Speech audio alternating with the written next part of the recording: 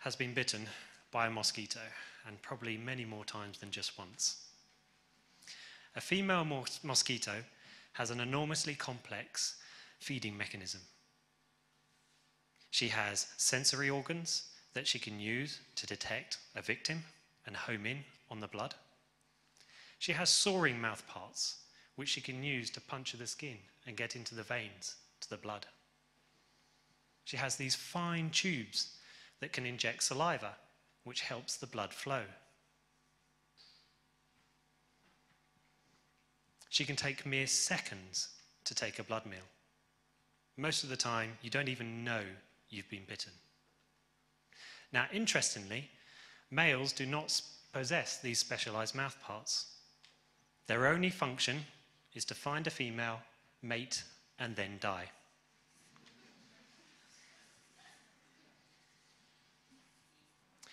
This is a female feeding on my arm. Now, she has detected odors from my body.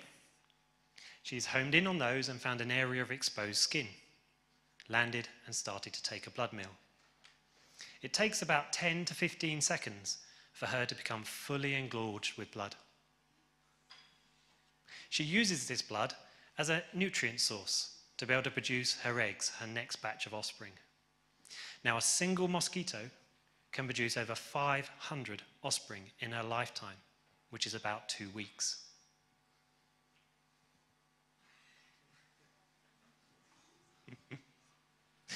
Now,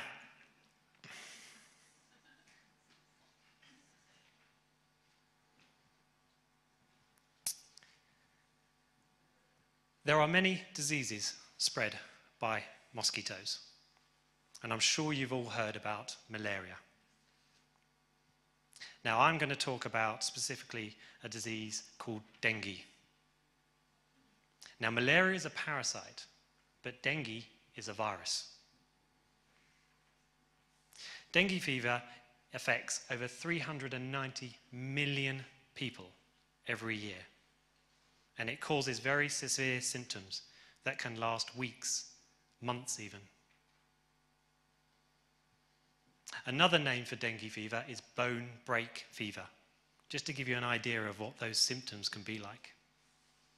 And in fact, there's a member of the audience who's had chikungunya, which is a very similar disease to dengue, and she was talking about how serious the symptoms were. Now, dengue fever is the fastest growing disease in the world today.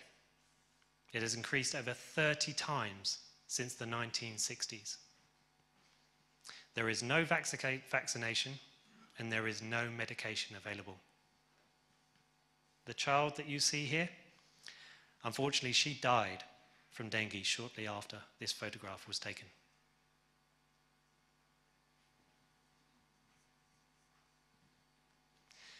Dengue is transmitted exclusively by mosquitoes, and it's transmitted mainly by a mosquito known as Aedes aegypti. Now, Aedes aegypti is an invasive species almost everywhere around the world. It originated in northeast Africa. Aedes aegypti feeds almost exclusively on humans.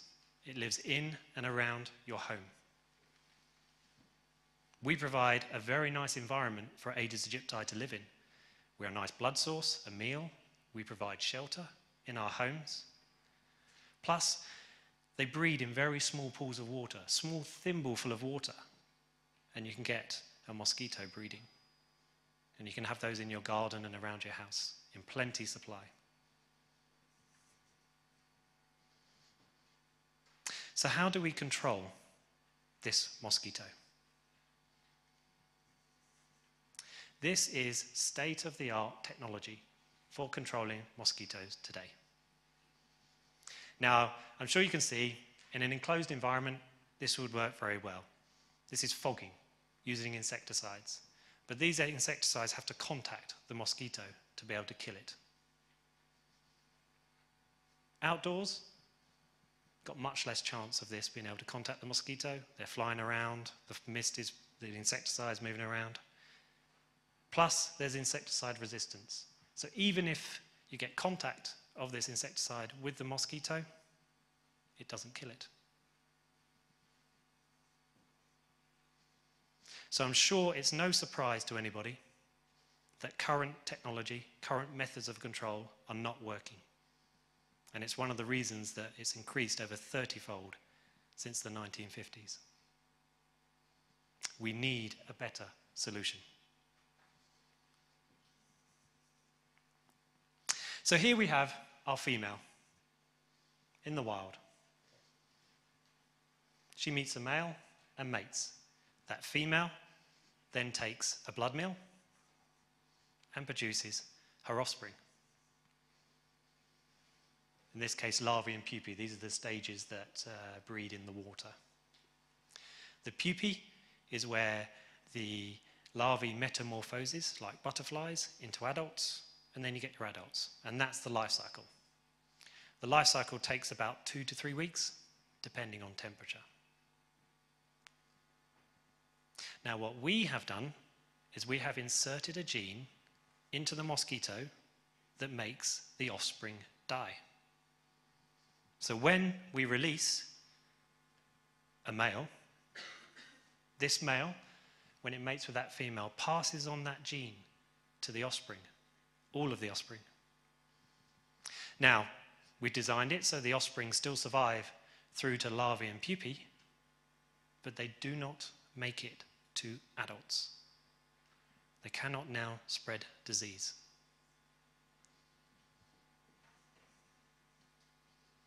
If you release enough of these mosquitoes over a long enough time, then you should be able to achieve population suppression or even elimination. Now, this is all really good in theory, but this is the largest mosquito factory that we know of in the world today. This factory is in Brazil, and it's run in collaboration with a company called Mosquitoes. This factory can produce 10 million males a week. Now, some of you may be thinking, but you've just told me that the offspring die. How can you produce millions of these mosquitoes every week?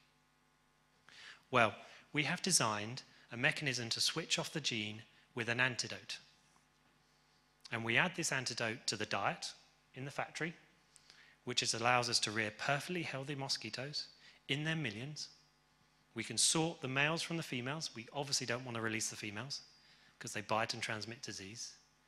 And then we release those males. Now, everywhere where we have released these males, we have achieved over an 80% reduction in the mosquito population. And in some cases, over 95% reduction. So our technology works. But perhaps more importantly is it safe and is it environmentally friendly? Well, when we release our males, they mate with the females and all the offspring die. Those males that we release, they only live 4 to 5 days. So when we stop a control program, everything dies. There's nothing left. Within 2 weeks, we can find no evidence that this gene is present. Plus, Aedes aegypti, this male, will only mate with females of its own species. We are not removing any other organism from the environment. And if you remember, this species is invasive around almost everywhere in the world, apart from Northeast Africa. It's spread with man around the world.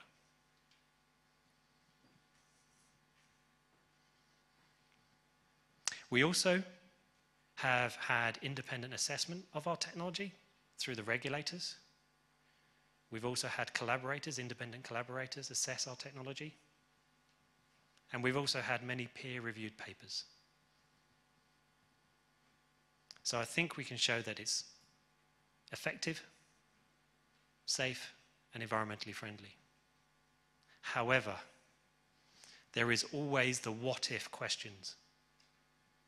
What if you don't release in the right place? What if you don't release enough mosquitoes? What if something goes wrong? You have to be in control.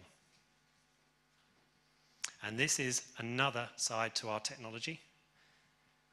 We have inserted, along with the sterility gene, a marker. Now, this marker expresses in all insects that have this sterility gene present. We use a special microscope to visualize this marker, and the two larvae you can see at the bottom have inherited this marker. They're glowing a lovely red color, and the two on top haven't. So we can identify these easily. This is a very powerful tool. So now, what if you don't release in the right place? What if the driver of the van couldn't be bothered to go down that street, or went down the wrong street, or you're treating an area and something goes wrong?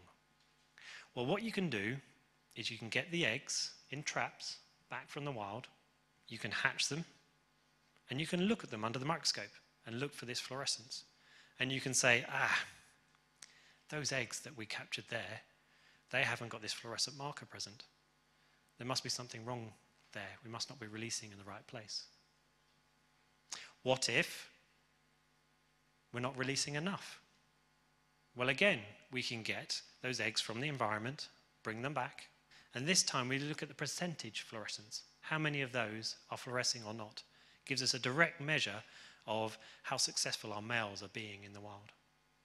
If it's over 50%, we know we're going to achieve control within about 4 to 6 months. If it's less than 50%, then we know we need to release more. It allows us to be more effective in our control, more cost effective. And what if something goes wrong?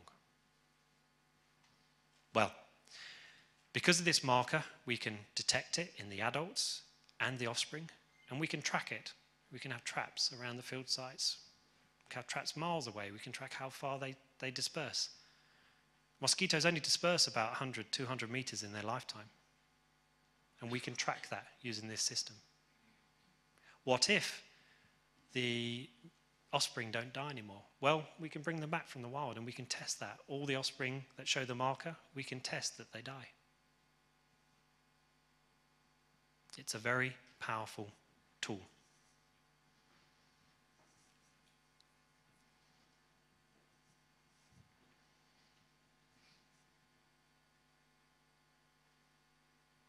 Now, one of our greatest challenges is communication. We are a small company. We are in an era of genetically modified and genetically engineered crops. Our technology is completely different. And our greatest challenge is communicating that. It's being transparent about our technology. And everyone here, being in the audience today and listening, has helped us to achieve that. So I thank you very much for listening today. Thank you.